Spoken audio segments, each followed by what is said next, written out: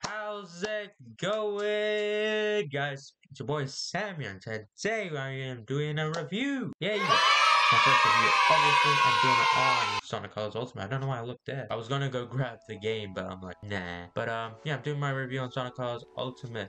Obviously, it's a remastered version of Sonic Colors, which came out in 2010. Just waiting for that Sonic Unleashed remake. But the amount of problems that I faced in Sonic Colors Ultimate was crazy. Where do I even start? The music is, there were some pretty fire tracks, you know, like mostly in Asteroid Coaster.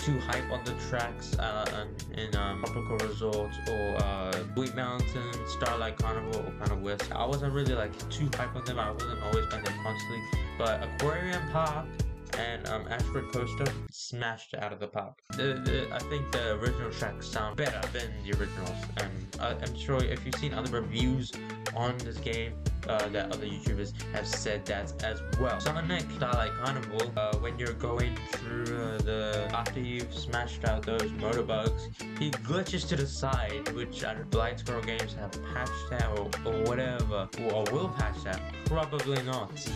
Most patches they've done is of the Nintendo Switch version, which is flipping hell. Probably the worst platform you can play Sonic Colors Ultimate on. It runs at 30 frames while, you know, PS4, I think it's on PS5 as well, and Xbox One, Xbox Series S and X. They run at 60. The Nintendo Switch has like this glitchy, just light effect. I don't even know. It's bad. I'll probably throw up some footage on the screen right now, but it's terrible. And sorry for those with epilepsy, I should say that as well. Oh my god. I only know this because of Chamix. The bosses, yeah, basically just fighting Eggman's robots. I don't even know much about the bosses. The boss from what was it, Starlight Carnival, where you're running on that road in space, that happens twice. So so I don't know why. Why did this is something about Sonic Colors, the original. Why did they do that?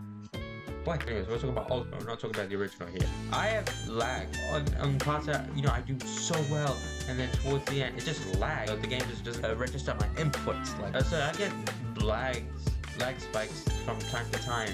It's not like constant, but it usually happens at, like, at the most random moments. They added extra content. Oh my gosh! Don't even get me started on extra content. Game Land was sick though. That was sick. That like co-op, so you can play locally with your friend, like a Sonic simulator type mode, which is cool. Getting the Chaos Emeralds was cool, but you get that by collecting every single Red Star Ring, which there are 180 of them, and there are 5 across each level except for Terminal Velocity. You get something after collecting that. You know, you are able to collect all 7 Chaos Emeralds in the Game Land mode and unlock Supersonic. Is what you'd expect for him to be like. Obviously, I made a review. I made a showcase of them, so if you guys want to check that out, channel. Yeah, at least it's not like Sonic Forces, which you don't get anything. Like, when was the last time you collected all Red Star Rings? You got a cool reward for it. Sonic Colors, they were supposed to be Supersonic, but it got cancelled. At least get something, so I'll give them props for that. Let's talk about this next extra content thing, the Egg Shuttle. What was the point of adding the Egg Shuttle? Like, seriously, what were they thinking? To just replay level? You have that in the world map. I thought in the Egg Shuttle, they're like, oh cool, some extra levels. Let me just finish everything up, wrap up all the main story stuff, collect all the Chaos Emeralds, do all 6 rival rushes, which gave me a pretty good challenge, to be honest. I quite enjoyed them. I just don't understand the reasoning of facing Metal Sonic. He didn't even appear in the story once. Although he was in Rise of the Wisp. It's like an animated cartoon about Sonic Colors, and for some reason Metal Sonic is in it. You do get rewards, like the Dark Aura and the Dark Boost, which looks sick. Speaking of looking sick, customization. I mean, it's not on the level of Forces, don't get me wrong, where you can like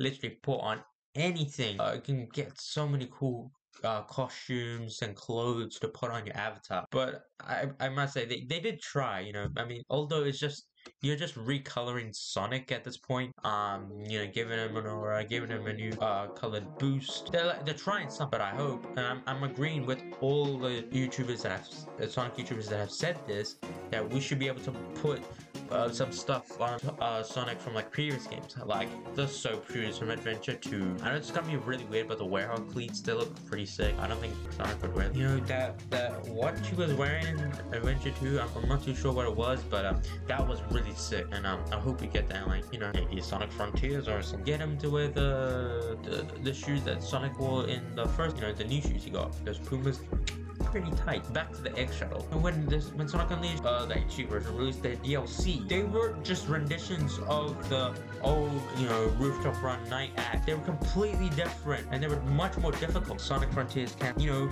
bring back the challenge we got to face. You know, in Sonic Unleashed. I still haven't finished Sonic Unleashed.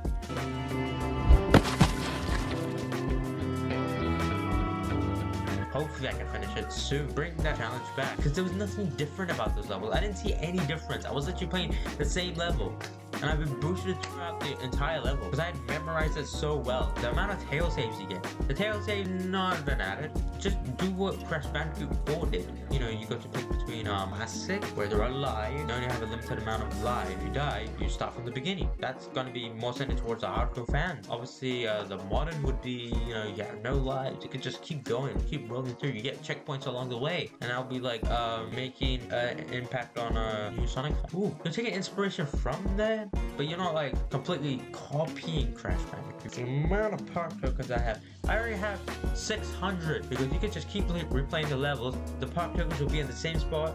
Keep farming it, and you can literally buy every single customization color for Sonic. Gloves, shoes. You can buy all the auras, all the boosts, all the avatars. It is so easy to get those park tokens. But again, this is a game where it was more centered around for kids. What was already some really cool characters in Unleashed, we get a bit of a darker story, and but from the announcement trailer, it looks like it's gonna be a pretty dark story. That's my review done. Hope you guys enjoyed. If you did, smash that like button. Let me know in the comments down below what you guys think of Sonic Colors Ultimate. If I missed anything out, I don't think no, I probably did. Yeah, just let me know, and I'll see you guys in a bit. Take care and peace.